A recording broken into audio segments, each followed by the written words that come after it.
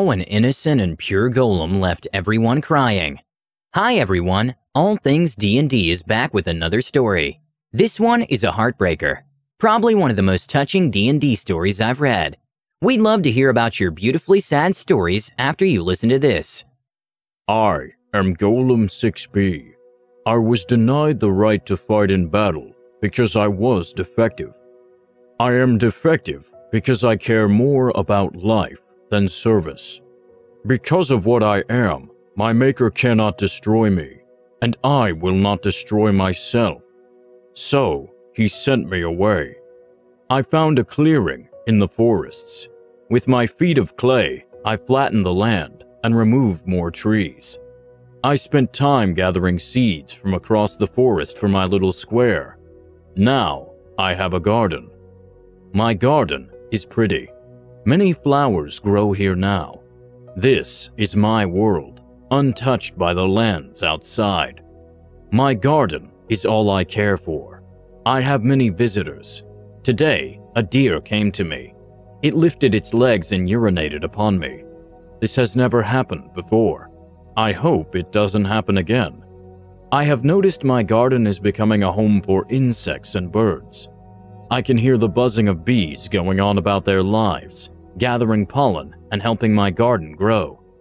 I like these bees. They help my garden. There are little birds now. They hover in the air, eating the nectar from my flowers. I am glad my garden can help these birds. They are pretty, like my garden. But the year is ending, and winter has come. The bees are dead. The birds have gone south, and my flowers are dead. I hope the warm comes back. I like my garden. Though I am alone, I am not sad. Golem 6B cannot feel sad, but I feel something for the bird that could not fly south. The cold claimed it in my garden. I returned his body to the ground, so he will become a flower and be as pretty in death as he was in life. I would like my garden to return now. Please. I feel warm, again. I like the warmth. It brings the bees and the birds. And if I look close at the earth, I can see my flowers returning. The biggest one is growing where I put the body of the bird. I hope he becomes pretty. Days go by once more, and my flowers grow big and strong. Like me. The weather can be harsh, and strong winds knock down the great trees around my garden. But they never knock down my flowers. My flowers are strong. There are more bees this year. They have made a home in a tree next to my garden. I can hear them. It is the sound of life, and it makes me… Yes, it makes me happy. There is something new in my garden, a small child. She is walking around my flowers. She takes great care not to crush my flowers. I like girl. She likes my garden. She sees me. She doesn't run or scream, only asks if I made garden, so I nod my head. She says it's nice. I smile. Girl asks me how long I've been here. I point to a tree where I carve the coming of each winter. There's 500 notches in the tree. I know that I will be here for many more. Perhaps for all winters. As long as I have my garden, that sounds nice. The girl asks me if she can take a flower to make her own garden. I pick a flower and hand it to her. It still has plenty of soil stuck to its roots. The flower will start a good garden. The girl smiles and laughs, then thanks me for the flower. I nod. I feel the cold coming. I do not like the cold. The cold takes my flowers and my bees, and it will take the girl. But if it doesn't, the garden becomes crowded and no flower can grow fully. Winter is here once more. Snow covers the garden, taking my flowers from me again. I cannot hear the bees or the birds, but I can hear her. She stands there in front of me. Her face is red like my nose. This makes me happy. Reminds me of my garden. She stands in the middle of my empty garden and digs a hole. She puts a flower in the frozen earth. I do not know why. The cold will take it from me. She must see my confusion. It's an evergrow, she says. It grows all year round. I think this means the cold will not take my new flower. She laughs and pats my leg. She tells me she'll be back in the spring. when my garden is back. I like my garden. The warmth is back, and so is my garden. So are my bees and my birds. They like my garden. It feeds them and keeps them alive, like I keep it. I like helping the bees and birds. The girl comes back, and she has a friend. The girl shows her friend my garden. Her friend sounds impressed. This makes me happy. Gardens should make others happy. And the garden does just that. The girl shows her around, then finally shows her to me. Wow, that rock is pretty lifelike, she says. I look up for my evergrow plant at the new girl. She screams. It scares my birds. I put a finger to my mouth to gesture silence. She screams louder and runs.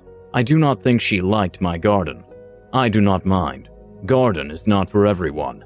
But one night the other girl comes back and has more people with her. They must not be able to see in the dark like Golem 6B.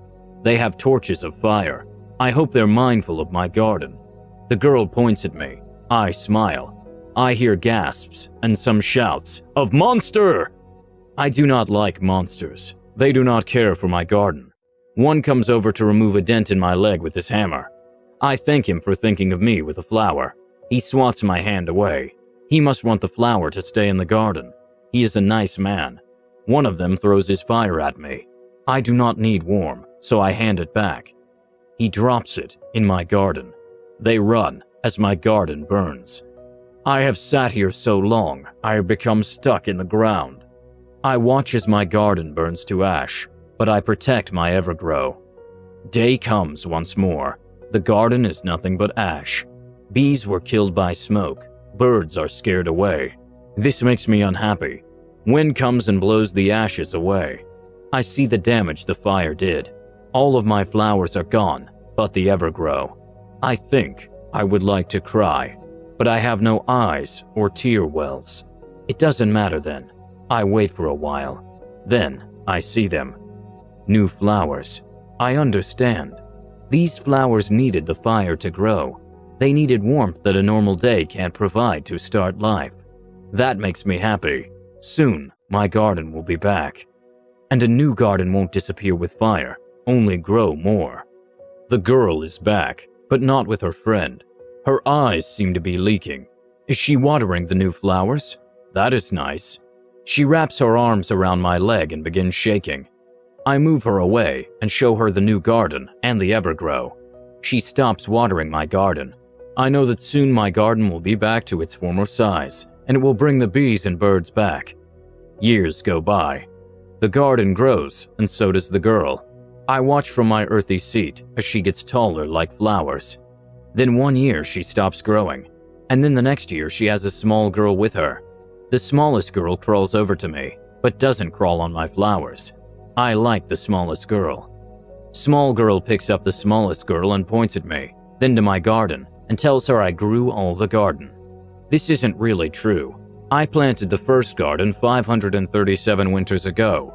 The garden has grown because of bees, but it doesn't matter. Bees don't mind being forgotten, so long as they have pollen and honey and garden. My evergrow has grown through me now. The small tree is wrapped around my leg and is moving up my back. I like being a support for the garden. It means I can help it more. I reach down and pluck a flower for the smallest girl. She giggles, smells it, and smiles back at me. Smallest girl likes the garden. I like the garden. I like the smallest girl. More winters, more summers, each better than the last, with more bees and flowers and growing and coming. First girl's hair is now gray and white, like my winter roses. Her child looks like the first girl from many years ago, and her child. The first girl, second girl, and third girl sit between my legs to shield themselves from the rain. They tell stories and eat little things. They give some to the birds. That's nice. I smile. They smile back. It rains. Rain is good for the garden, but bad for the first girl. I lock my stone fingers above them and cover their heads from the rain. I help. 3 more years go by. First girl isn't here. Only the second and third, with a wooden box carried by men. Where is the first girl? I liked the first girl.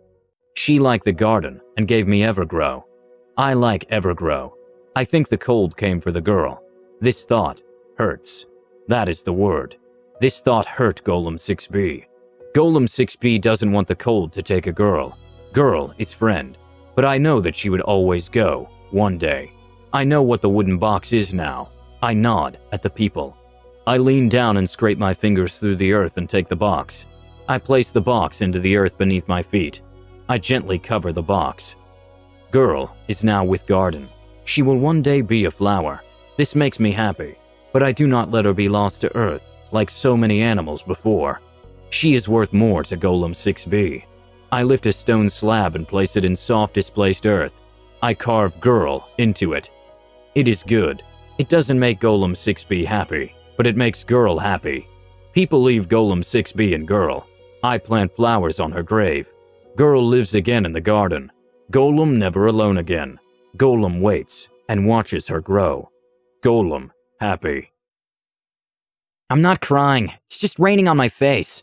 Such a bittersweet ending for Golem 6B. Truly a wonderful story.